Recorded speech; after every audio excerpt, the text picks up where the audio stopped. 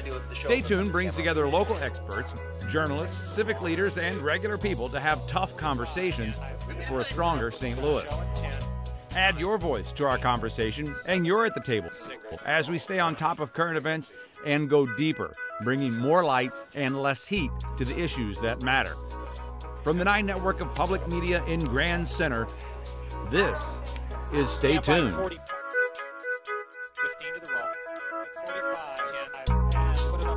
Well, it is a conversation that it seems we often just don't want to have, but it's also a conversation that perhaps we really should have as families. Welcome to Stay Tuned this week, where we are on location at the Gatesworth, here near the intersection of Del Mar and 170. Some of the residents of this senior living community are in our audience here, our on-location audience. Thank you all for being here. And at the table, we have some guests I should introduce. Deborah Schuster, owner, Deborah K. Schuster and Associates, Elder and Estate Planning and Disability Law. Thanks for being here. Thank you. Dr. Stephanie Crisp from St. Louis College of Pharmacy. Thanks for being here, Doctor. Thank you. Tracy Gomillion, facilitator, Death Cafe, which is a great name for that makes us want to learn more, and we will. And Dr. Charles Tadros, Medical Director of Hospice, St. Anthony's Medical Center. Thank you all for being here. Thank you. We're talking about issues of end of life. It's a hard thing to even kind of spit out, end of life. It's something maybe, I guess we're all terminal, but we don't want to talk about it sometimes. Deborah, I'll start with you. What is the biggest shock most Americans have when they start dealing with these issues, when they're talking about issues of end of life? Well, the biggest issue is that they don't talk. And most people, when they come to my office, something has happened. They've either received a diagnosis or someone has started declining, and there's a crisis. So that's really the biggest issue, and they don't know where to start to have the conversation. And they don't know when to start the conversation. And so that's really the biggest issue. Why? Why don't we talk? People don't like to talk about these things. People don't like to confront their own mortality. In our society, I think death is not a natural part of living, even though we all deal with it. I think it's something that people just don't want to deal with. Okay, so it's something we should be dealing with, I gather. Absolutely. How? How do we start this conversation? There's a lot of things to break down here about what we should be talking about. Maybe how is the first question. Well, certainly some sort of catastrophe, calamity, urgency that starts a conversation, but sometimes it triggers afterwards thoughts about our relatives, other people who are not in crisis. And that's certainly the opportunity to talk about then once the acute crisis is over, talk about for the rest of the family, other relatives, other loved ones that experienced it or witnessed it. Why is this so important? Why are the 4 of you telling me that this is something families should talk about? Well, our society is getting older, and technology and pharmaceuticals are keeping people alive longer. And this is a natural part of living. And so I think even when kids go to college and they're magically adults at 18, they should be, at least from a legal perspective, creating documents that even unfortunately ask them to consider, if something tragic happened, what would you want in terms of end-of-life treatment? So is that what we're talking about, is just the way things are handled in a hospital, or are we talking about money and other very practical issues as well? Everything. Everything. I think it's everything. I mean, I think that the most simple reason about why we have to talk about this is that we're all going to die. And I think we have to be able to say it just like that. We're all going to die. Our lives are finite here, and I think that the more we talk about it, the more we're able to appreciate what we live each day. And especially in the end of life, no matter if that occurs in your teens or in your 90s, if you want your wishes to come across at that stage, you have to express that and communicate that, because there's going to be a point when you're not going to be able to communicate those things. Okay, well, let's focus on that for a second. How do you make that happen? Well, from a legal perspective, you put it in writing. But that's only part of it, and that's through durable powers of attorney, usually a durable power of attorney for health care that allows you to appoint someone to make health care decisions for you if you become unable to. And then what's commonly known as the living will, which is really the document that stands alone and speaks to your healthcare providers and says that if I am in a terminal condition, a persistent vegetative state, all of those medical terms that lawyers try to use in these documents, would you want to be resuscitated? Would you want certain medical procedures to prolong your life artificially? And so that's where you start from a legal perspective, but more important is the conversation. Right. Absolutely. I mean, if you don't start having the conversation, I think, early and normalize it, I think that to me, that's, at least for me and why I'm interested in this topic, it's because death was so normalized to me as a child. And I feel like as a result, I've always felt like death is just going to happen. It happened to my gerbil whenever I was a kid, and it's going to happen to me, same way. And I think the more that we become comfortable with that, the more we're able to share it with other people and get those conversations started with them. So just backing up for a second, on a very practical level, you go see an attorney, there's a simple form to fill out and that's it and it's done? Or are these things kind of malleable and complex? They are. They evolve. Mm-hmm. And so how do you walk me through this? Should I have you've convinced me, I'll have these conversations with my parents. How practically do I get this stuff in writing? Well, you do see a lawyer, or there are free forms that the Missouri Bar in Missouri has that is a healthcare directive that you can download, and it's basically fill in your names of people the person and a successor that you want to make decisions, and then questions, if you're at the end of life, would you want to be on an artificial ventilator? Would you want dialysis? But the document is just the first part. Again, the conversation to make sure the people you've appointed and your family members and your doctors know what you want. Talk to me about the money, because we're talking about kind of the very acute stage of this conversation here, but let's back up because I'm gathering Medicare, for instance, doesn't cover everything when it comes to where you might want to live, for instance. Yeah, Medicare covers for end-of-life hospice and very specific parts of hospice. So, for instance, if you have a hospice house or a facility where you go reside for the last day of your life, that doesn't cover room and board, for instance, but it'll cover the nurses, the social workers, the nurse aides, et cetera. So there's certain pieces that Medicare does cover as a benefit for the last 6 months, and even more than 6 months if somebody survives longer than 6 months. But a lot of stuff that people do need at home or nursing facilities is not covered, and that is one of the issues we run into over and over again. Is that a surprise to a lot of people? Oh, absolutely. Mm-hmm. People think that Medicare covers everything, and really Medicare covers acute medical issues in the hospital, and if you are in the hospital and then are discharged and you need to go to a skilled facility such as that which is provided by the Gatesworth and other facilities, Medicare covers up to 100 days of skilled rehabilitation or nursing care if you continue to meet their medical criteria, but it's not the end-all be-all. So how do I get ready? Long-term care insurance? It is. So long-term care, which is actually, as a physician, I'm going to tell you, it's very hard to get. I think it's harder to get than life insurance in a lot of ways. Long-term care insurance is harder to get than life insurance. In my experience. So what we're talking about is a type of insurance that you get in advance in order to help you pay for either at-home care through aides or nurses or nursing facility care and other things that are not covered by insurance. I find that some of the exclusion criteria, et cetera, are very difficult to supersede in order to get it. So that's one of the things we run into. We talk about that, but it's hard to get, I think, in a lot of ways. But people deplete the resources, and it sets up family issues whatever they were going to pass on to kids or grandkids is depleted in order to care for the patient for the remaining days of their life. Yeah.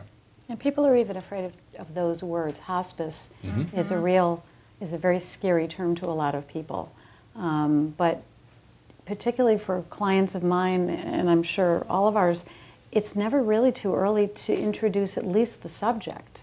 Why is it scary? Why is hospice a word that we just don't want to use? Hospice, I think, is associated with this idea of failure. Mm-hmm. My mother had dementia for 8.5 years, and she was on hospice and then off of hospice, and that can happen. But the quality of care that people get on hospice, and the precursor, palliative care, which is, probably you can explain it better than I can, it's a wonderful type of care where someone, for example, who has dementia where there isn't a cure, but it just gives they and their family just so much support emotionally and in other ways. Palliative care?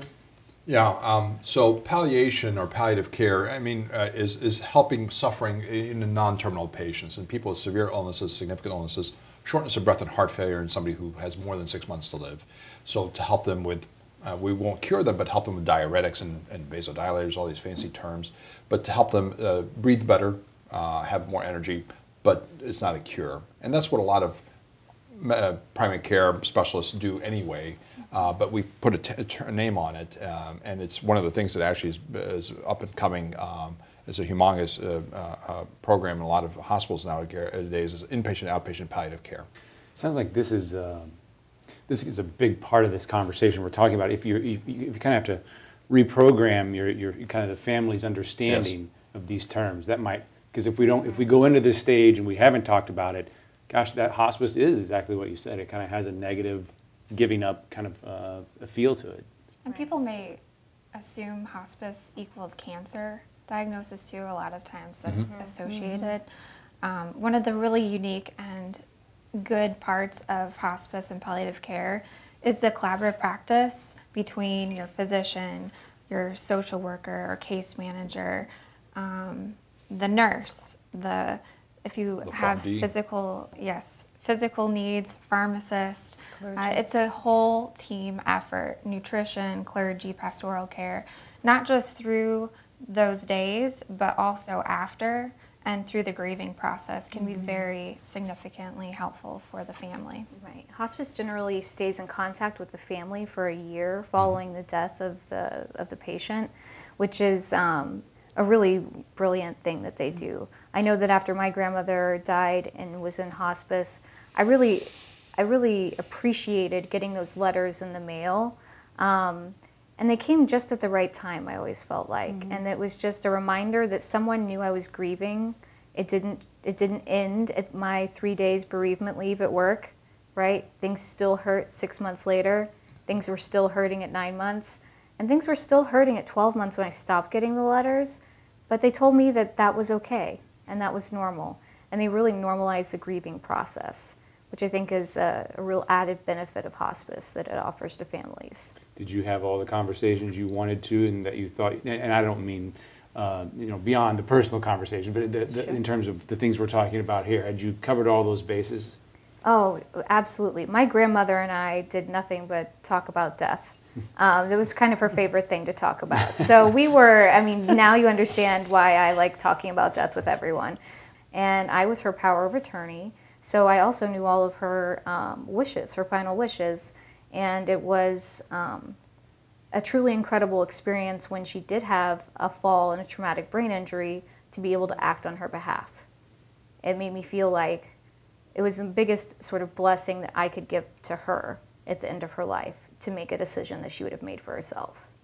The man who does research for us here on Stay Tuned is Dick Weiss, and he recently sat down with a group of seniors at the Crown Center for Senior Living and talked to them about the plans they have already made and what they still need to do as they get older. Here's Dick. Thank you all for joining me, and I'd just like to start the conversation with each of you about when you began to think about strongly the end of your life. Marvin? Probably in my 50s, when I was still actively working, and just began to look at my own parents, and it kind of gave me time to reflect upon my own life in relation to them, but in relation to my spouse and my children. Melvin, tell us about your experience. When did you begin to think about end of life? Well, first of all, I thought about it when my stepfather died of cancer 10 years ago.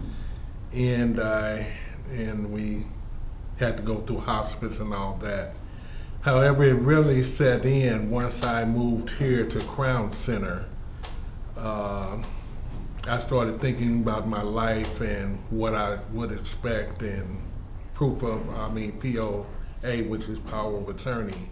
We talked a lot about the paperwork that needs to be done and the policies that you need to have, but there's just a whole lot of family or relationships that need to be taken care of that have nothing to do with the paperwork. Mm-hmm.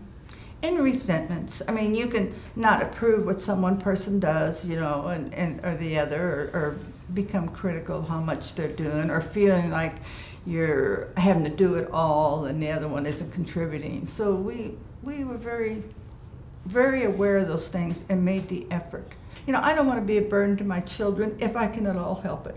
So I made the decision at that time that I would make my moves as I get older before I had to, so I could do it under my choice and my work and be adjusted to the place if my mind started going. I come in on my own, I'm still in good enough shape that I can take care of myself and I could do things the way I want it. Muriel Beckerman, you are the better half of this couple with Marvin. And so now your children, are you involving them in? We are trying. They're not too enthusiastic. We have a home, and they want us to just, you know, get rid of it and clean it out and get out of there. And we're not ready. We like being in our own home.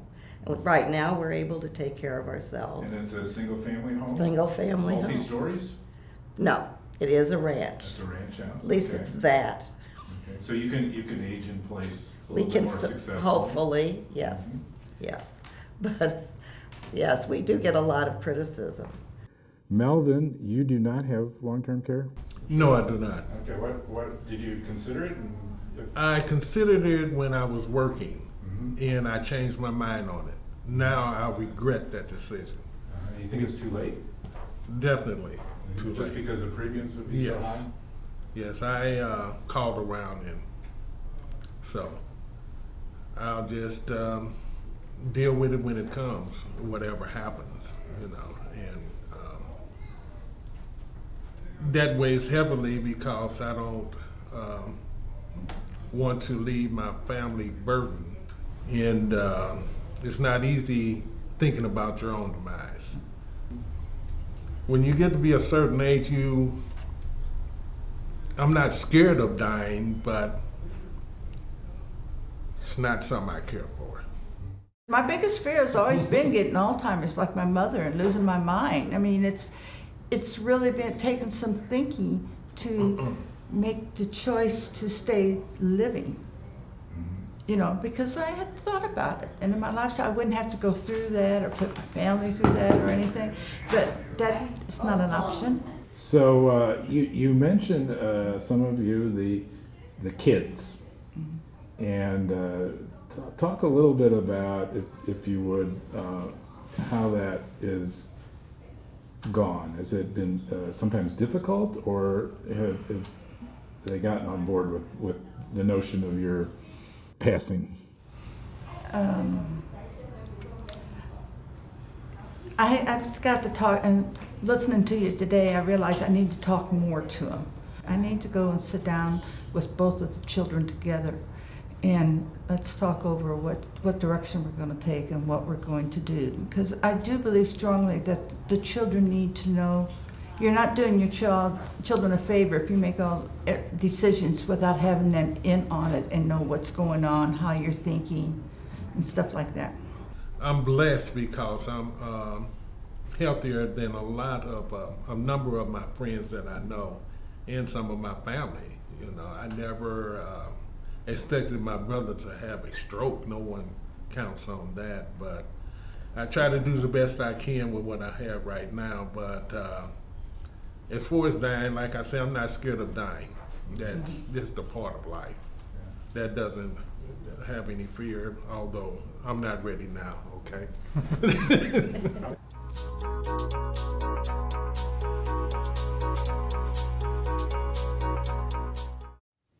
Whose job is it to start the conversation? Anybody. Anybody. People assume that older folks are afraid of talking about death because they're closer to death. They're not. It's very comforting for my parents. They had their funeral plots laid out. My in-laws, all the same thing. It's very comforting to have some of that stuff laid out. whether it's an envelope with all their paperwork or their dress or their gown or their suit. That's actually very comforting for a lot of folks.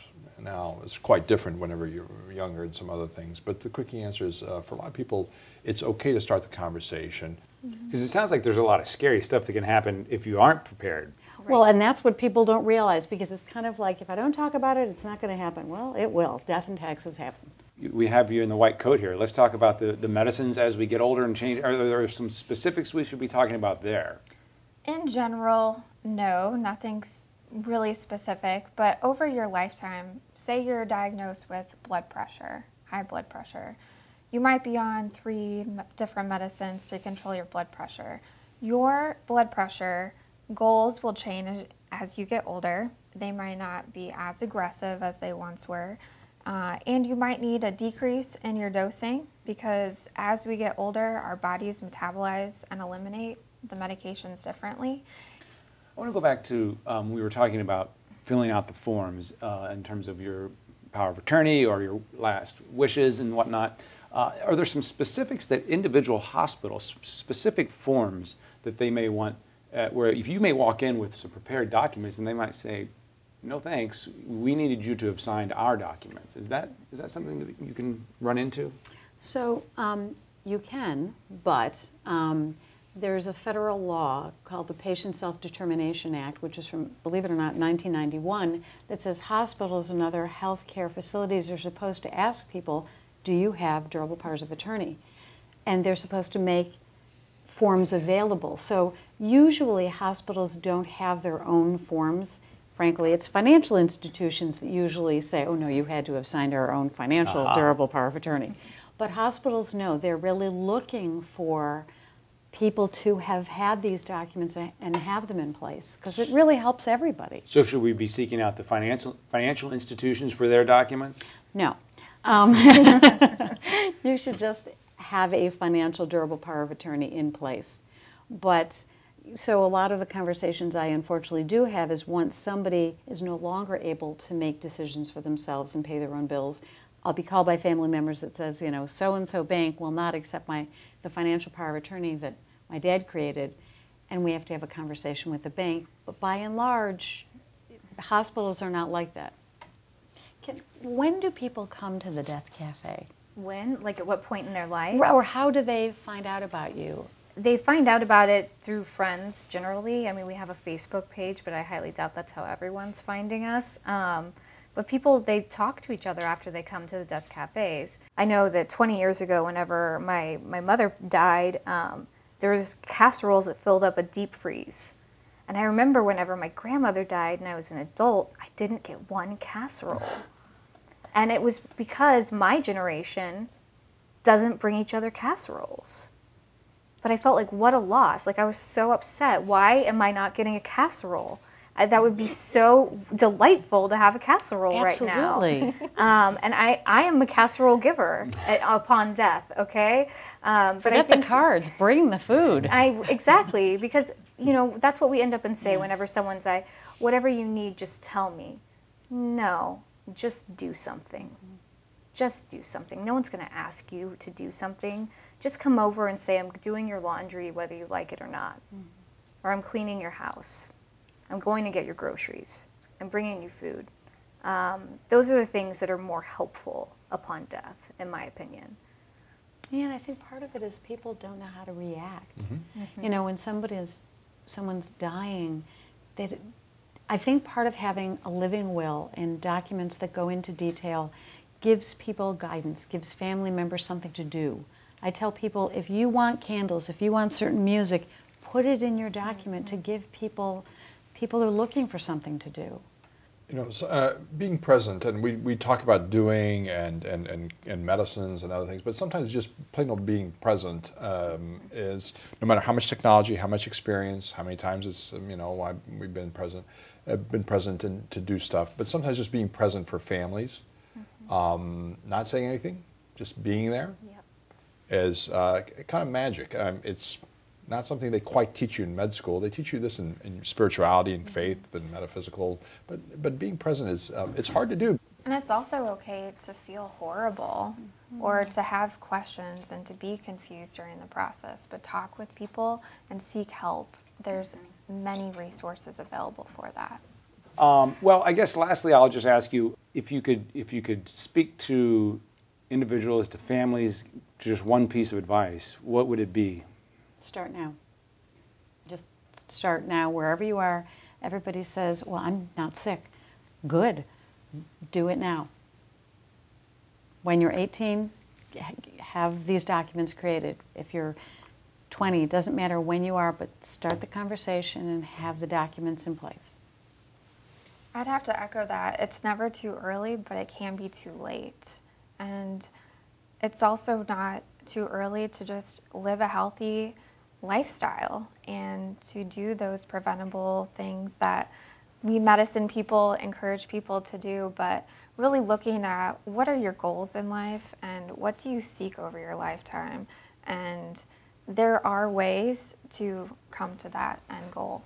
Well, I would say definitely go to a death cafe and bring a friend and talk with your friend before and after. And definitely talk about what your good death is. Because if your good death is a home funeral, let's make that happen for you.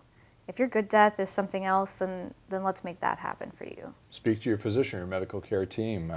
Express your wishes, not just on paper, but verbally. And do it often, because things do change as you have life experience. I think it's very important. Thank you to the Gatesworth and to the residents here for hosting us and making us feel welcome. And thank you to all of you for your expertise. We appreciate it. Thank you. Thanks for watching.